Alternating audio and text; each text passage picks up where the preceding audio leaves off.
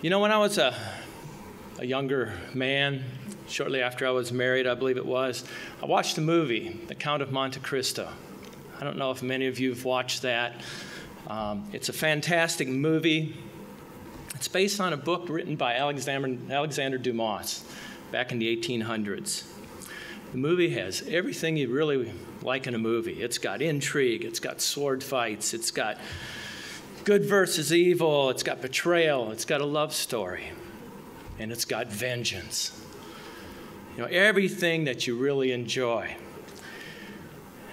in a book. And I decided I'd go ahead and read the book after I saw the movie. Well, it took me a few years to even begin it, because the book is 1,500 pages long, 117 chapters, and it covers 23 years of his life.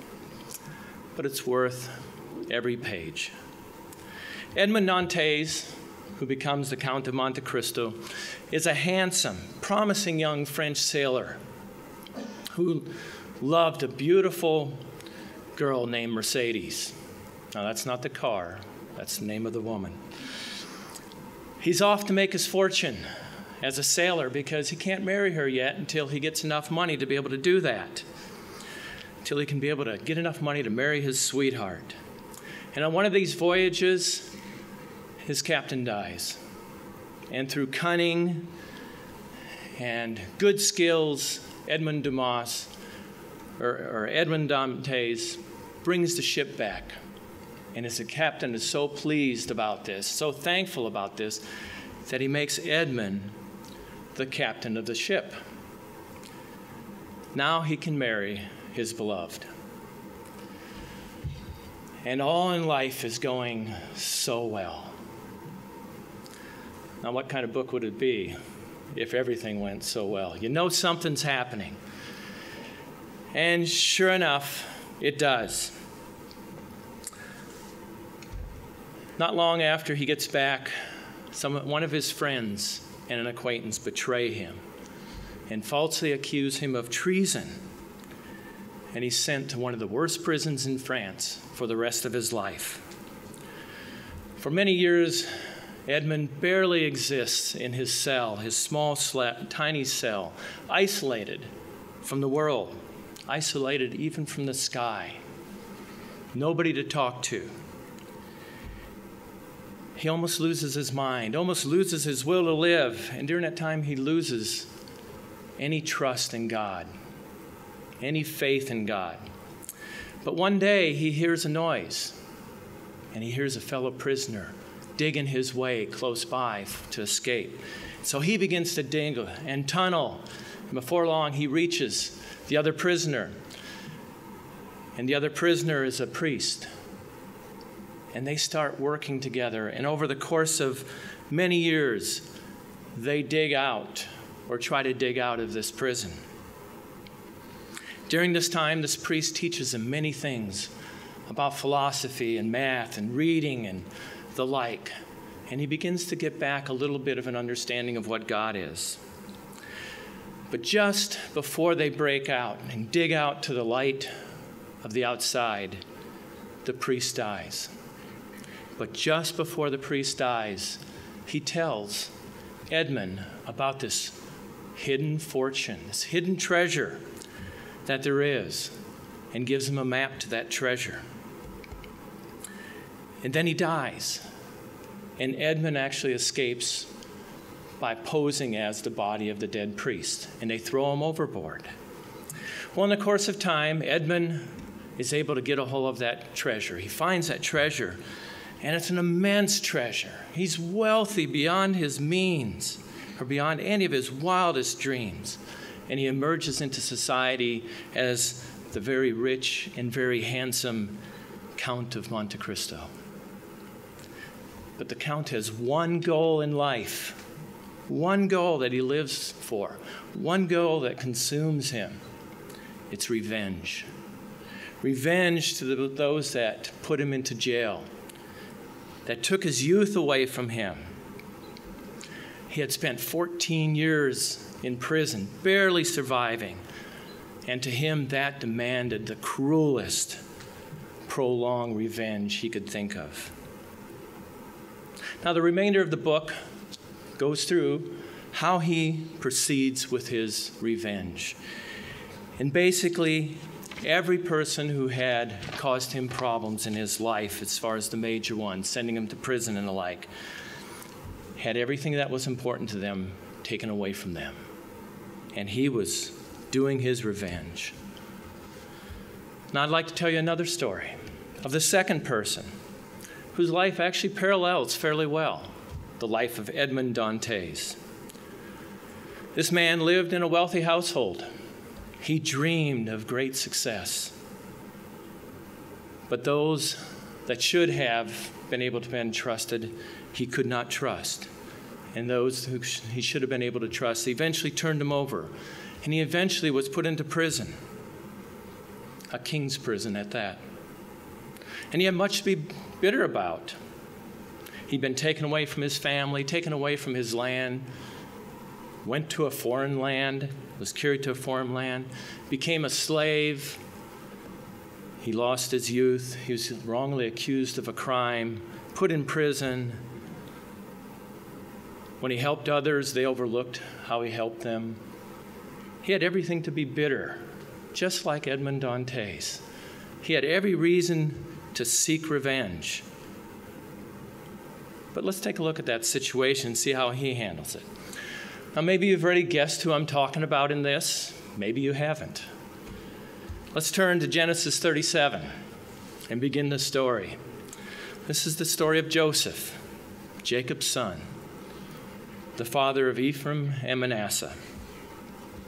The story of Joseph spans 14 chapters in the book of Genesis, taking up nearly 1/3 of the book of Genesis. That's a lot to be told about this one man, about this one character.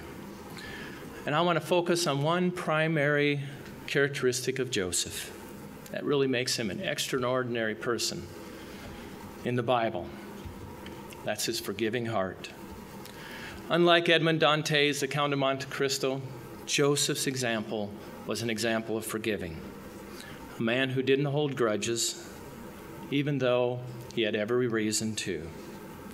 Even though he went through similar events, just as Edmond Dantes did.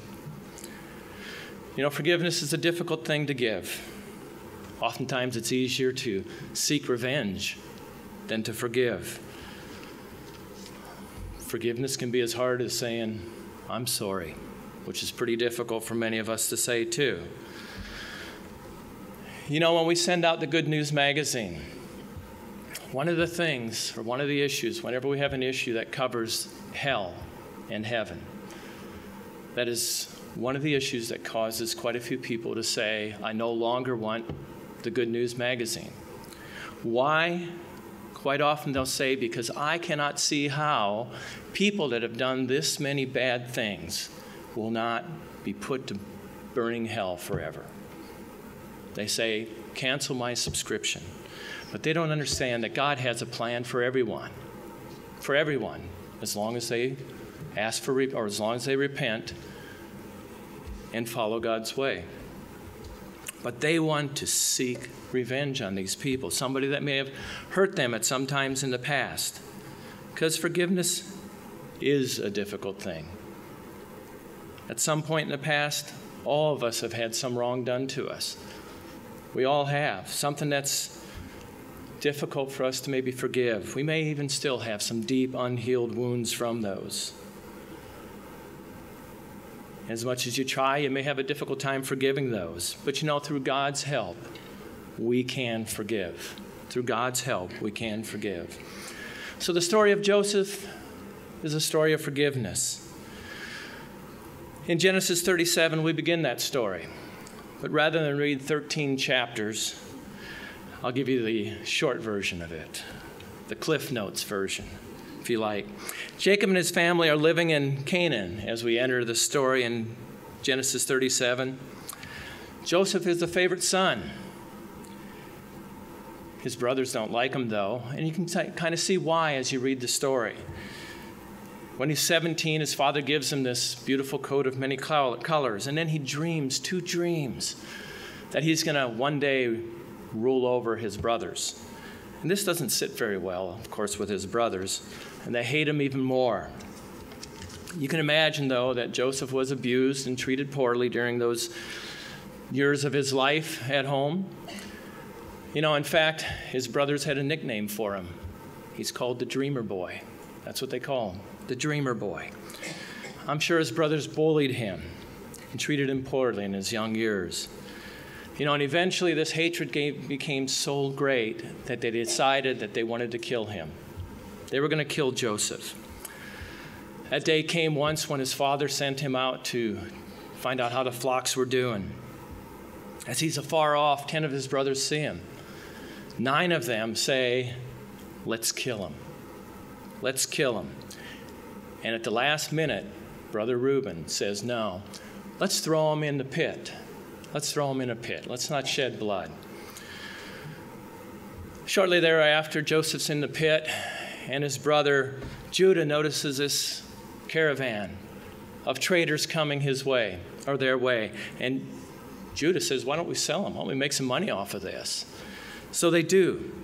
They go ahead and sell Joseph to the caravan of slave traders, Ishmaelites. And that's, as chapter 37 is closing, we see that the 17-year-old boy sold to these traders is then bought as a slave by an Egyptian named Potiphar, who's the king, or who's the captain of the Pharaoh's guard, Pharaoh being the king of Egypt. Joseph's young life is turned upside down. He's now a slave, living in a foreign land, all because of his brothers who were unjust to him. In chapter 39, we see that God is with Joseph during the time he's in Potiphar's household. Joseph could have been consumed with anger and moped around, but no, he did as he should. He lived God's way.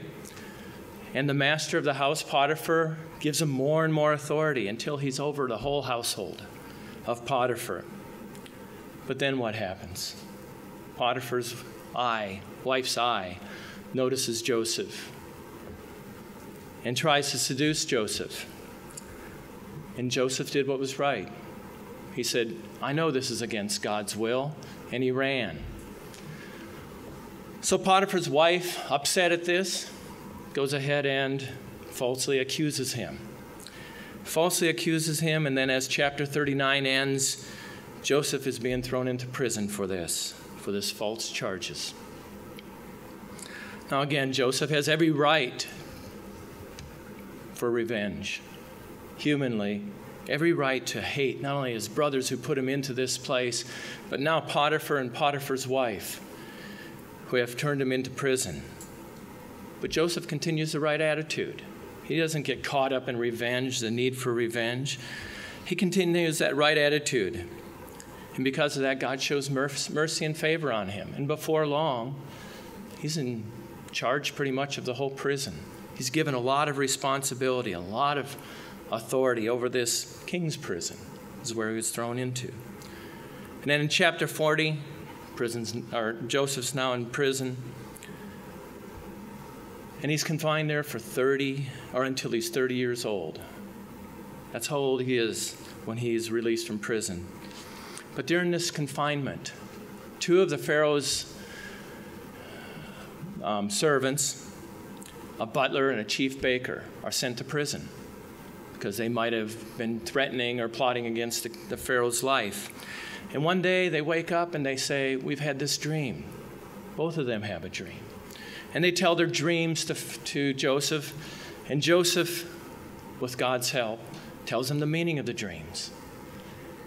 The baker, his dream didn't end very well, or the interpretation. But the butlers did. So Joseph asked the butler, "Hey, remember me when you're out of here, when you're in front of the Pharaoh. Remember me."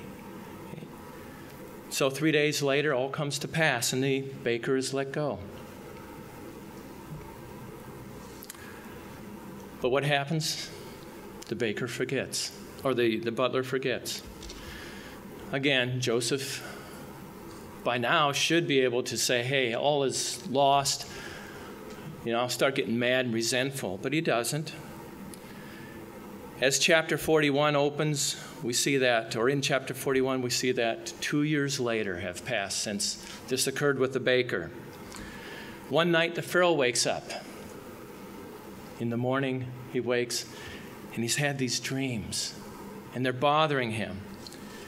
And so he quickly calls the wise men of the country, and he asks them, what do my dreams mean? And the Pharaoh can get no answers from them. No answers at all. And then the butler says, oh, I remember. Back in prison, there's this young man. Well, he's 30 now almost, but this man who was able to interpret my dream, and it came true. So his name's Joseph. So the Pharaoh immediately calls Joseph, and he says, Joseph, let me tell you my dream. Can you interpret it for me? And of course, God interprets through Joseph the meaning of the dream about this great famine that's going to occur in the land of Egypt. 7 years of abundance and then 7 years of famine. So the Pharaoh asks, what needs to be done? And Joseph tells him what needs to be done, that they need to save up for those 7 years of famine. And the Pharaoh looks around and says, well, who else can we choose but you, Joseph, to be over this? And so he gives Joseph this power, makes him second in command with only the Pharaoh over him. And actually, if we go down into Genesis 41, verses 43 and 44, we find out how much power he has. 43, it says, so I set him over all the land of Egypt. Pharaoh also said to Joseph, I am Pharaoh, and without your consent no man may lift his hand or foot in all the land of Egypt. He's got power. He has power. Now this is Joseph's chance for revenge. He's got all the armies of Egypt. He's got all the power of Egypt. He's got all the strength of Egypt. He's got money. He's got everything. But we see no evidence of any revenge on his part. He could have had revenge to his brothers. He could have had revenge to Potiphar and the wife. He could have had revenge against the butler. But we see absolutely no indication of that. And as chapter 41 ends, we see that the 7 great years of bounty, harvest have happened, and then Joseph has been storing up all the grain during that time, and we see that 7 years of famine has begun. The famine is struck. And in verse 42, we see that this is affecting not only Egypt, but also Canaan, the land of Canaan where Jacob and his brothers are, where they're dwelling. And the famine gets so bad that Jacob sends his sons down to Egypt to buy grain. And at this point, they have no idea that Joseph is still alive. But they realize they have to go down to Egypt for famine relief. In chapters 43 through 45, we find that Jacob sends his sons again after they had run out of the food that they had gotten the first time. And this time, Benjamin comes along because that was a request of Joseph, who, again, Joseph's brothers didn't know he was really Joseph yet. But Benjamin comes along also, Joseph's youngest brother. And Joseph invites them to this fantastic banquet, this fantastic feast in their honor. Again, up to this point, these brothers have no idea who this person is. They have no idea that this is a person they sold into slavery 22 years before. By now, they thought he was dead. You know, Joseph could have used this time. He could have used the time that he spent in prison as a time like Edmond Dantes did, a time to plan out revenge on all those people who had done wrong to him. Because he had the power. Remember what it said? Not a foot could be lifted in Egypt without Joseph giving the okay for that. So he could have done revenge on all these people who had caused problems. But how did Joseph respond to his brothers? Let's turn to chapter 45 and just enter into the story here. Genesis chapter 45. Joseph can no longer continue keeping a secret. Verse 1, then Joseph could not restrain himself before all those who stood by him. And he cried out, make everyone go out from me. So no one stood before him while Joseph made himself known to his brothers. And he wept aloud. And the Egyptians and the house of Pharaoh heard it. Joseph doesn't have revenge in his mind. He's weeping so loud. He's got love and care so much that even with the doors closed, his staff outside can hear him. Verse 3, then Joseph said to his brothers, I am Joseph. Does my father still live? Does that sound like the mind of somebody who's seeking revenge? It's not, I'm Joseph, the person you threw in that ditch way back then, wanted to kill me. It was, is my father okay? Verse 3, but his brothers could not answer him, for they were dismayed in his presence. And Joseph said to his brothers, please come near me. So they came near. Then he said, I am Joseph, your brother, whom you sold into Egypt. Now he finally does bring that up. But now do not therefore be grieved or angry with yourselves because you sold me there. For God sent me before you to preserve life. For these 2 years the famine have been in the land, and there are still 5 years in which there will be neither plowing nor harvest. Another 5 years of this famine. So Joseph holds no grudge against his brothers. In fact, it's not that he just doesn't hold grudge. He's going to help them. He's going to bless them. He holds no grudge. In verse 14, we read again about the love that he has for his brothers. Then he fell on his brother Benjamin's neck and wept, and Benjamin wept on his neck. Moreover, he kissed all his brothers and wept over them. And after that, his brothers talked with him. In Genesis 46 through 49, we see and have insight into how they brought Jacob, the father, down to Egypt. The brothers lived in Egypt. And we read about the interesting prophecies of the 12 tribes that were going to come from these sons of Jacob. But you know, the story's not over yet. The story of Joseph isn't over yet. Because the brothers are still fearful of Joseph. How could a man who's got so much power and they've done so much wrong to him not want to get revenge?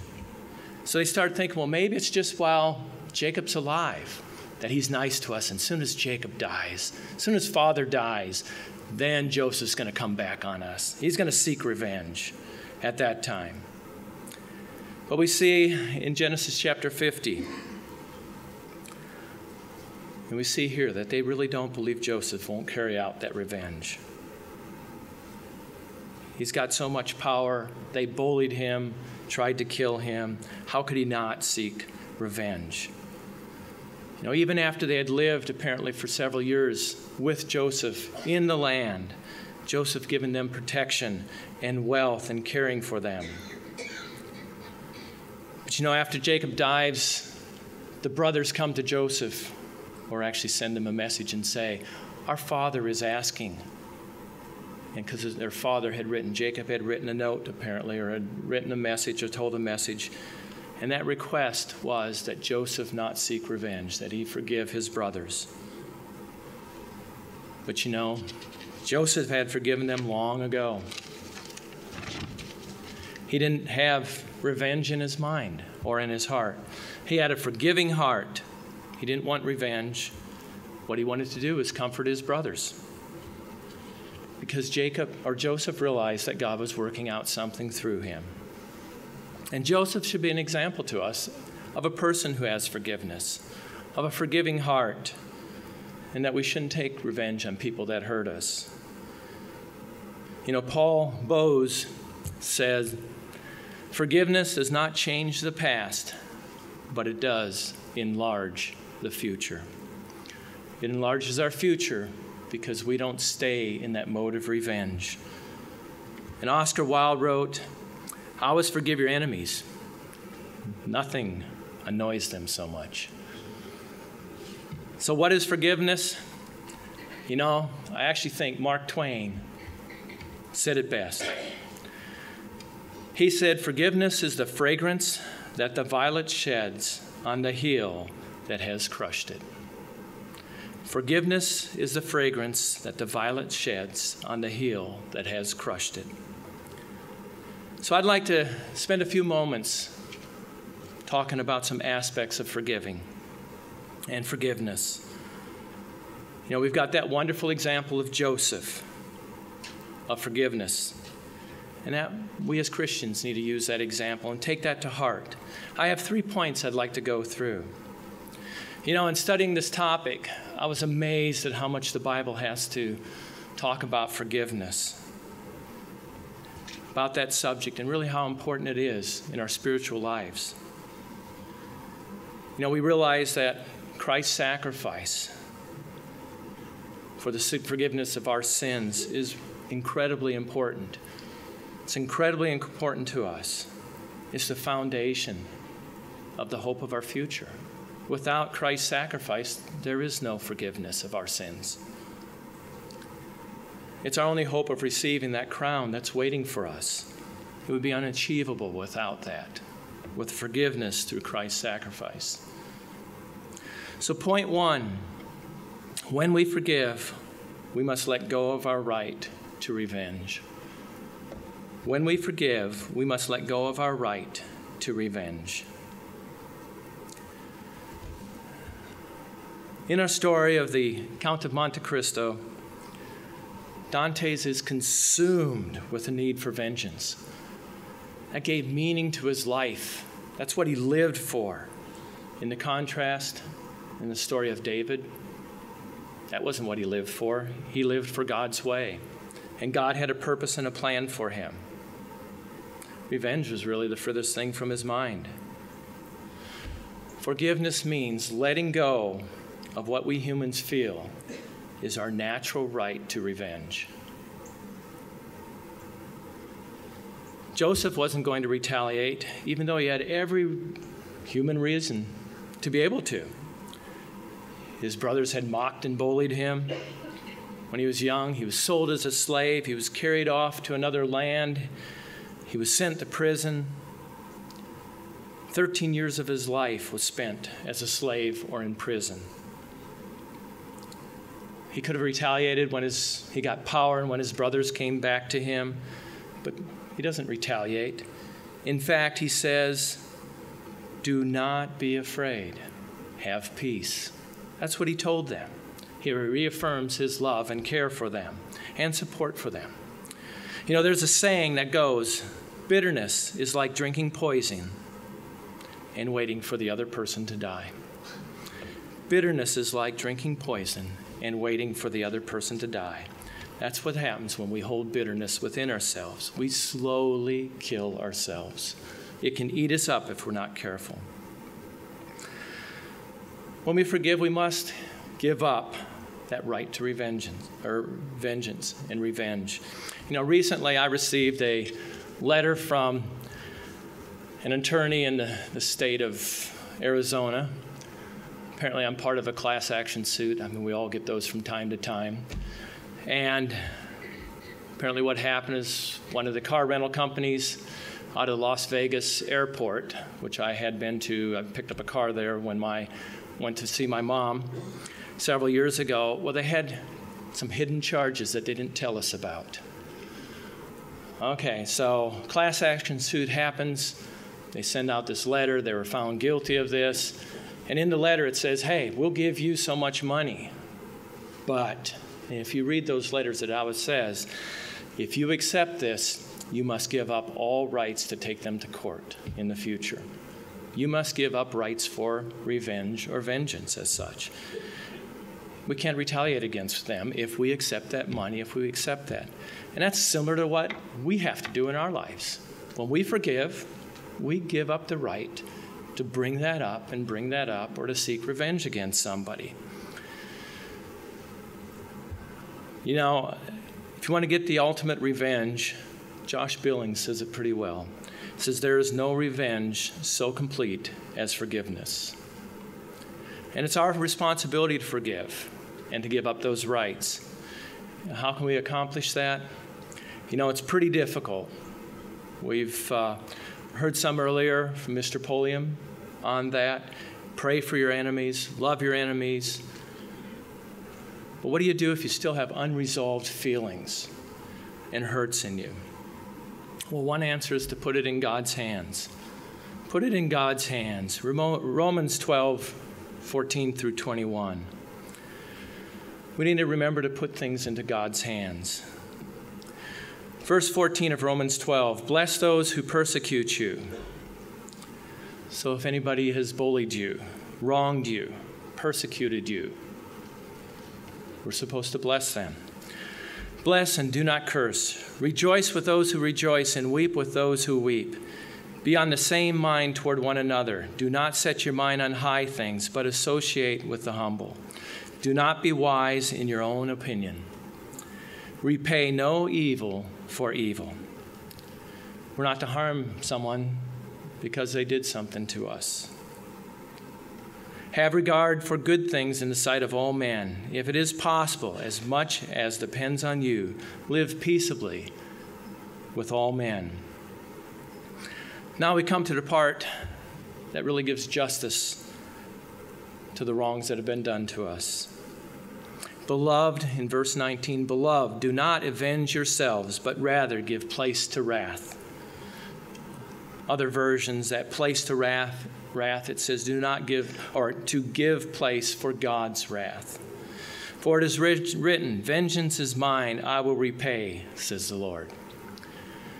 Now that's quoted from Deuteronomy 32:35, and it's actually quoted twice in the New Testament. Again, in Hebrews 10, verse 30. And then verse 20 tells us what we can do, what we can also do. Therefore, if your enemy is hungry, feed him. If he is thirsty, give him a drink. For in so doing, you will heap coals of fire on his head. Do not be overcome by evil, but overcome evil with good. What's God's responsibility? It's his responsibility to deal out righteous judgment. We're supposed to give that responsibility over to God for somebody who might have done something to us. What's our responsibility? Well, when I read it, it says, feed the person that offended you. Provide for that person. Show kindness to that person. Show love to that person. In doing so, you might change his mind. You might fix the breach. But you know, doing that may also have a profound effect on your life and how you look at things and on your heart if you give it a chance to do that. You know, when I was a student in Ambassador College out in Pasadena campus in the 1970s, when I was a freshman, there was a gentleman I walked past. He was a staff member. Walked past him every day on the way to work. And somehow we got off on the wrong foot. I don't remember how anymore. Can't remember anymore. I've forgotten all that. But I do remember the lesson that it taught me. I had remembered that verse, heap coals on his head. And I thought, wow, okay, I can get back at him. This is going to be my silent version of revenge. So I was going to be nice to him. I was going to smile to him. I was going to greet him with a warm greeting. And I was going to heap coals of vengeance on him by doing this. You know, over time, as I smiled at him and spoke nicely to him, I noticed a change in him, and I noticed a change in me. But you know what happened? That motivation to heap coals of fire on his head actually changed my heart. Over time, I realized I no longer was doing it to heap coals of fire on his head. I was doing it because I cared about him. I wanted to brighten his day up. And it taught me a lesson. My heart had changed. And that was the important part of it, is that I had actually changed in that. Instead of planning vengeance, pray for them. And that's one way, and do good to them. That's one way we can overcome evil with good. That's what happened in my life. And you've probably heard that saying, let go, let God. Let go, let God. That's what we need to do with people who have caused problems maybe in our life and offended us or hurt us, is we need to let God handle it. Put it in God's hands. So when we forgive, we must let go of our right to revenge. Point 2, we must make forgiving a way of life. We must make forgiving a way of life. It's an essential quality of a Christian. Forgiveness isn't just a single act or a string of acts. It needs to be a way of life. Can you imagine if after you were baptized, God said, okay, you've got 10 times. You sin 10 times, you're out. 25 times, 100 times, 490 times, you're out. You're not a Christian.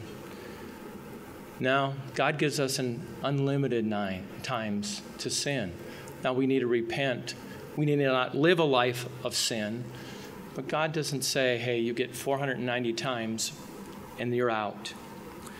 In Matthew 18, verse 21, and you can turn there with me if you want. Matthew 18, verse 21, Peter brings this question to Jesus. Now, you see, rabbis during the time of Jesus felt that you only had to forgive somebody 3 times. That was required by the law, 3 times. And once you had forgiven them 3 times, you've met the requirements of the law. But in verse 21 of Matthew 18, we see Peter bringing this to Christ. And he says in verse 21, then Peter came to him and said, Lord, how often shall my brother sin against me and I forgive him? Up to 7 times? What Peter's probably thinking, hey, twice 3, and I'll even add 1 on top of that for good measure. 7 times. That's got to be real generous. But you know, the amount that Christ replied with is far beyond that. Verse 22, Jesus said to him, I do not say to you up to 7 times, but up to 70 times 7. 7 times wasn't sufficient. 70 times 7 really isn't sufficient. That's just basically saying, forgive them. It's endless. We shouldn't be keeping track of people anyway, of their sins. If we are, there's probably still something that we haven't forgiven them of. Jesus is saying, Peter, you've got it all wrong. Don't count the number of times they've sinned against you. Forgive them. That's the key. And that's why God's forgiveness is with us. It's limitless. And we need to be limitless with those that commit offense against us. We need to be willing to forgive them many times. It needs to become a way of life, not just something that we delve out or give out a few times here and a few times there. And it doesn't mean that we become punching bags. You know, as that happens, or if that happens, we need to take additional actions for that. But that doesn't tell us that we still can't forgive them. We still must forgive them. You know, I'm thankful for my wife. When we were first married, that she didn't live by the 7 times rule or the 7 times 70 rule, because I was pretty mature when I first got married, pretty immature. And she was very forgiving of me. I'm sure within the first 3 months, she probably went way past beyond that. But we need to have forgiving as a way of life. So that's point 2. We must make forgiving a way of life. Point 3, do we need to forgive even if the person hasn't asked for forgiveness? You know, and I'll actually maybe twist that and say it another way. Are we required to forgive? Are we required to forgive? Is forgiving a Christian characteristic that we should all have? Do we need to forgive those that aren't in the household of God? Because some may think, and you may be able to justify, oh, this person is not in God's belief system. Do I have to forgive them? Because we can rationalize it that way. We can hold maybe a grudge against somebody we work with, or against your neighbor, because, oh, they're not in the church, or they're not in God's belief system. But you know, if we look at the example of Stephen in Acts 7, verse 54, we see an example that shows us that we must be forgiving even to those who are not of the faith of God. Acts 7, verse 54. Stephen is accused of blasphemy, so they bring him in front of the high priest on charges of blasphemy. And as Stephen's given his defense before them, he says some things that are so blasphemous that they feel they must act immediately. So beginning in verse 54, we read, when they heard these things, what they thought were blasphemous things, they were cut to the heart, and they gnashed at him with their teeth. But he, being full of the Holy Spirit, gazed into heaven and saw the glory of God, and Jesus standing at the right hand of God, and said, Look, I see the heavens open, and the Son of Man standing at the right hand of God. Then they cried out with a loud voice, stopped their ears, and ran at him with one accord. And they cast him out of the city and stoned him. And the witnesses laid down their clothes at the feet of a young man, Saul, who would later become Paul. And they stoned Stephen as he was calling on God and saying, Lord Jesus, receive my spirit. Then he knelt down and cried out with a loud voice, Lord, do not charge them with this sin. And when he had said this, he fell asleep. What an example. Here's Stephen being stoned, being put to death, and yet he asks for their forgiveness. Could I do the same in that situation? I hope so. But example shows me I should. And we can even see that there's more with prayer, or if we look at the example prayer in Matthew 8, or Matthew 6. And Mr. Pulliam went over this a little bit. But in Matthew 6, we see that forgiveness is a required act. It's required of us. Matthew 6, verse 12, where Jesus teaches us how to pray. And it's an example of our prayers. It says, and forgive us our debts, our transgressions, as we forgive our debtors, as we forgive those who transgress against us. That word forgive us our debts is put away. Put away. And do not lead us into temptation, but deliver us from the evil one. For yours is the kingdom and the power and the glory forever. Amen. Then verse 14, for if you forgive men their trespasses, your heavenly Father will also forgive you. But if you do not forgive men their trespasses, neither will your Father forgive your trespasses. These verses show us that not only should we, or do we need to forgive people, but it really shows that it should be part of our daily prayers. That it should be daily. It should be continually. Verse 14, for if you forgive men when they sin against you, your heavenly Father will also forgive you. So we are required to forgive others as our Father forgives us. It's an important thing, an important quality as a Christian.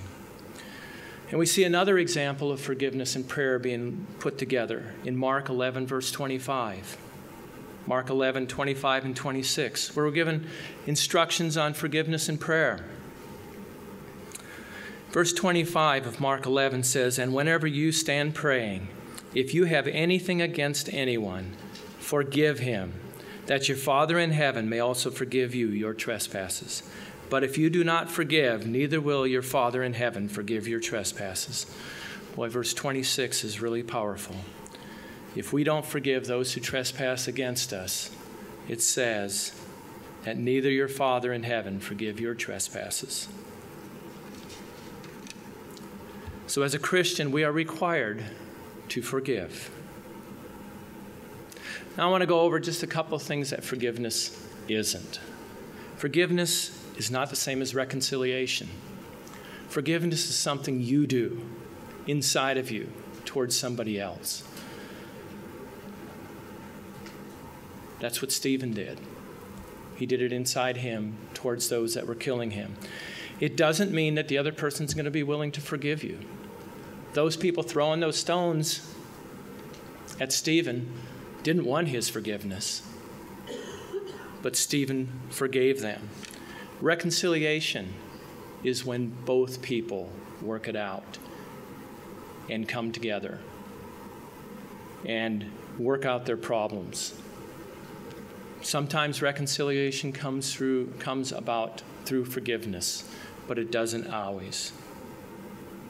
It may never come about. But you still need to forgive. Forgiveness doesn't do away with God's standards of right and wrong. God's standards always stand. So you may forgive a person, but if they did something wrong, that doesn't mean it makes it right. Not at all. Forgiveness doesn't mean that you excuse the other person's actions. If you remember, even at the time of David or Joseph, that Joseph still remembered that they had thrown him into the pit and sold him, but he didn't make that a part of his life. It didn't control him. You know, we've all been on the receiving end of great forgiveness. There was once a being that came down to this earth, divested himself of his spiritual body, and came to live among us humans. He too was stripped of his robe, just as Joseph was. He too was betrayed and deserted by his brothers, just as Joseph was. He too is the one, or he is the one who ultimately said, "Your sins are forgiven." This person, Jesus Christ, he paid the price for our sins. He paid the price for forgiveness of our sins. And it's through that price that he was able to say, "Your sins are forgiven. Go and sin no more." Christ left us as an example as he hung on that cross after being beaten and bruised and now being crucified. He asked his Father for forgiveness of those people that were doing this to him. Some of his last words, as recorded in Luke 23:34, he says, "Father, forgive them, for they do not know what they do." What a perfect example. Here's Jesus on the cross, the one who's paying the price for those people that are hanging him on the cross and beating him. Back to our story of Edmond Dantes. In the end, even the Count realizes that he had gone too far in his revenge. It took Edmond Dantes 23 years to learn that. 23 years to learn about forgiveness. 23 difficult, unhappy life. He finally came to the understanding of forgiveness. The lesson the author of The Count of Monte Cristo was quite clear in his book as saying that revenge does not give one lasting satisfaction. As you read Dante's story, you would agree that he's got every right for revenge, to be angry. But the author, Alexander Dumas, strives to show in the story that despite all the efforts for happiness that Edmund thought revenge would give him, it didn't. Ultimately, he realizes that it's a shallow satisfaction, and that only happiness comes from forgiving and no longer giving revenge. And that's how the story ends. The story of Joseph presents to us a man who's got a forgiving heart, who had every reason, every human reason, to take revenge on those around him. But he shows great mercy, love, and forgiveness to his brother. So let me ask you in closing today, who do you need to be a Joseph to? Who do you need to be a Joseph to? Who has hurt you or wronged you so much that you can't forgive them? The man Louis Smedes once said, "To forgive is to set a prisoner free and discover the prisoner was you."